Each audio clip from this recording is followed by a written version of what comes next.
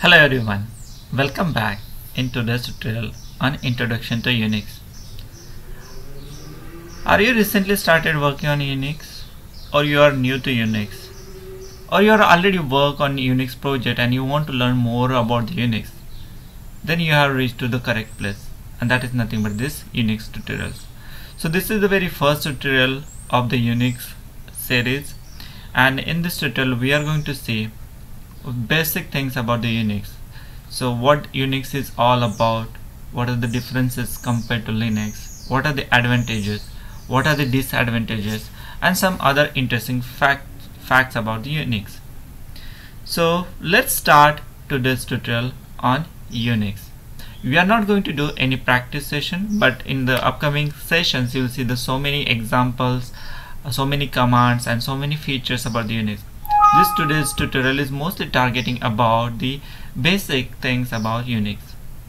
I hope you're going to enjoy this, and let's start it.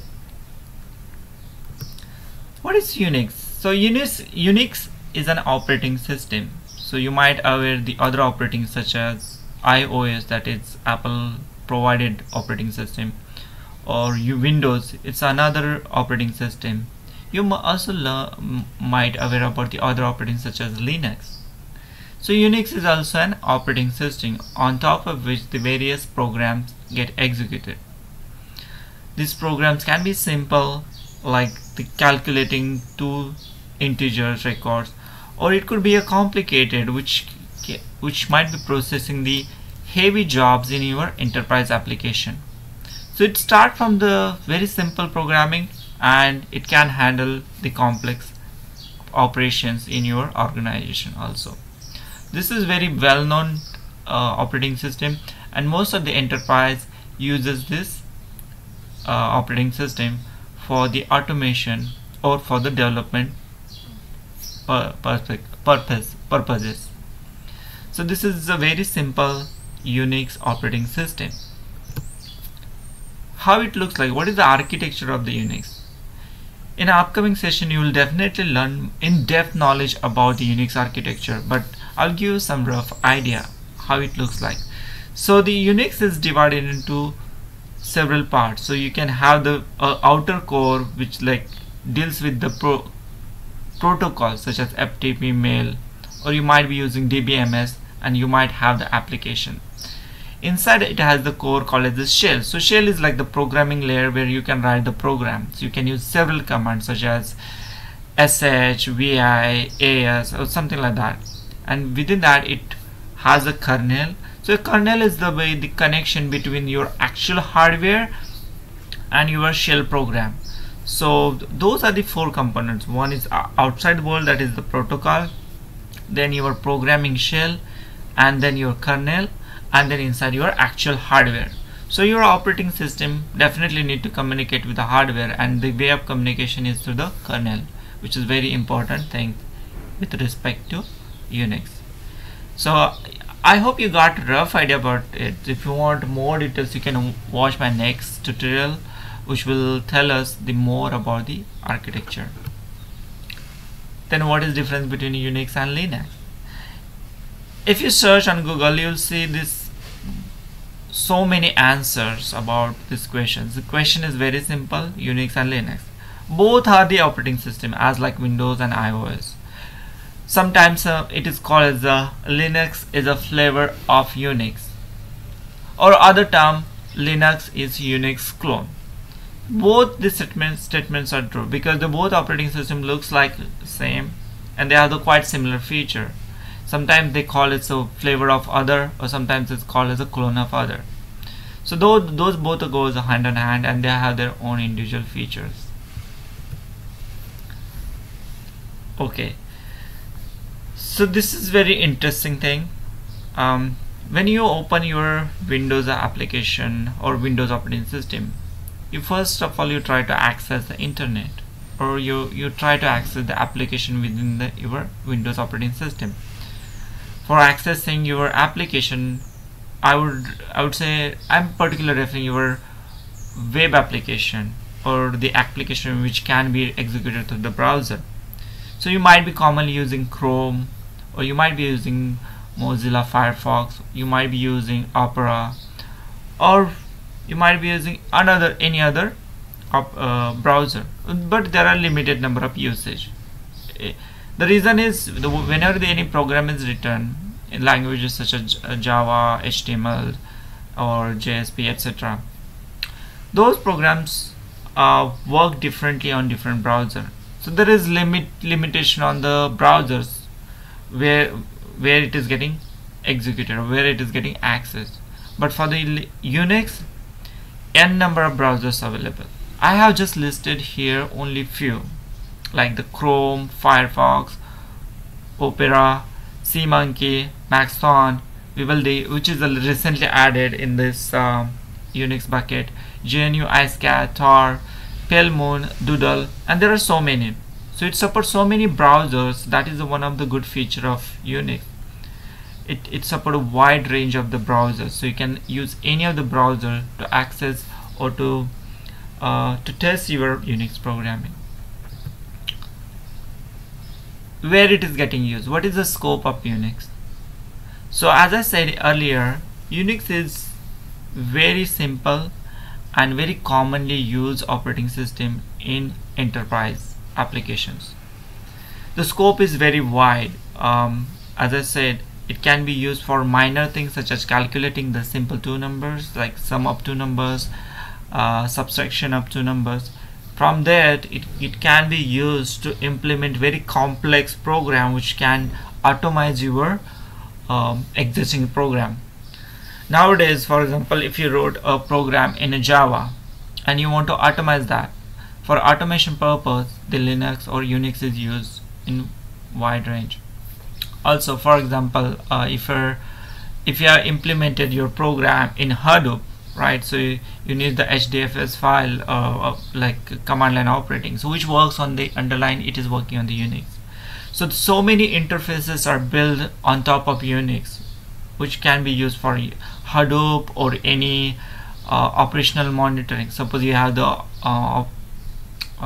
let me give the example of application server like WebSphere, WebLogic, JBoss. So those servers are nothing but the program that executes on the Unix. So whenever you execute any program in Unix, it generates lots of files, it consumes lots of processing power. So the monitoring all those logs, monitoring all those processing power can be also monitored using this Unix command lines. So the scope is very wide with respect to Unix. You can use from simple programming to the very complex programming. How does look like? The interface is little, I would not say it's user friendly. So your interface is little black and white kind of shades. It will not have the colorful like Chrome browser, or you can have the Mozilla browser. This browser, this interface is a little dull. Like you'll see the black and white colors, but of course this color can be changed. But the color, the combination or the strength of color or the variation of color is limited. So you'll not have that user-friendly experience with this interface. Unix, but even this interface is, has not that great features, but it is still powerful for executing your program and for displaying important information to you. So this is the way it looks like. When you install your Unix operating system, the command line operator will look like this, from where you can execute the command, which we saw in our architecture diagram. Then what are the advantages of Unix? There are several advantages. I'm not talking about the look and feel perspective. I'm particularly talking about the usability perspective. Unix is multitasking operating system. What does it mean? So you can perform multiple tasks at the same time.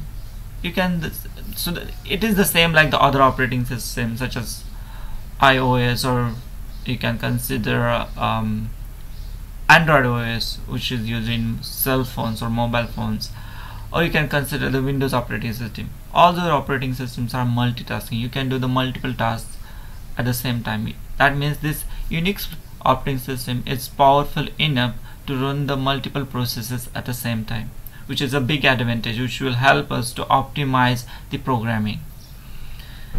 The another advantage is the multi-user. So you can create multiple users on Unix operating system. So it's not one user at a time. If you're using Windows system like Windows laptop or Windows system, when you start your system, you can create a multiple users, right? You can log in to the same system with the multiple users. On the same line, Unix can also has a multi-user capabilities, so that on the same machine you can have the multiple user, you can have the user specific preferences, and you can leverage that benefit also. I would also recommend, or I would also think the access control and security is very simple and very easily implemented in Unix. Like you can give the read, write, execute permission to the creator, or you can give the access to other users, or you can define a group and you can give those permission to that given group also. So the access control is very nicely implemented in Unix, and it is easy to it will be easy to use during development time also. When you talk about the file system, each operating system has a different file system handling structure. If you see the iOS, the file system is totally different than Windows. And the same line, Unix also has its own way of handling the file system, which is a very powerful and unified file system in Unix. You can just access this file with the root directory. You can just access / and give your directory name and the file name. It will easily accessible. You can access from one Unix system to other Unix system with some simple commands. That is also another powerful thing about Unix. It is also optimized for the program development. So suppose you want to do the optimization for your current project, how complex it would be. It is very simple with respect to Unix, because the Unix programming is very simplified and it is optimized for the development purpose. That is another advantage or the benefit of Unix operating system. It is also available on wide variety of machines, so you can have the any kind of machines you can install the Unix. So there is a less number of challenges compared to other operating systems. So these are the few benefits and advantages of Unix. Then what are the disadvantages? Of course, every component or everything has the advantage and disadvantage. So Unix also is not exception for it. I would not say it has many advantages. It has a very few. I would like to list here. The very first is incompatible disk format. So it has some issues with disk formatting. It also has not a good looking interface. So we say it's like traditional command line interface is there, which is not a great for development and user experience perspective. In few of the times you will see the challenges while installing software in Unix. That is because of the software incompatibility which comes with this Unix. So sometimes you will not able to install all these softwares in your Unix environment. So these are the few things about the Unix. I hope this is a very beginning tutorial and you're enjoying this. So there are so many Unix tutorial will be coming very soon. So keep watching this space, and you can follow my channel. You can subscribe my channel. If you like this video, then do not forget to hit the like button. Thank you for watching this video. Have a nice time.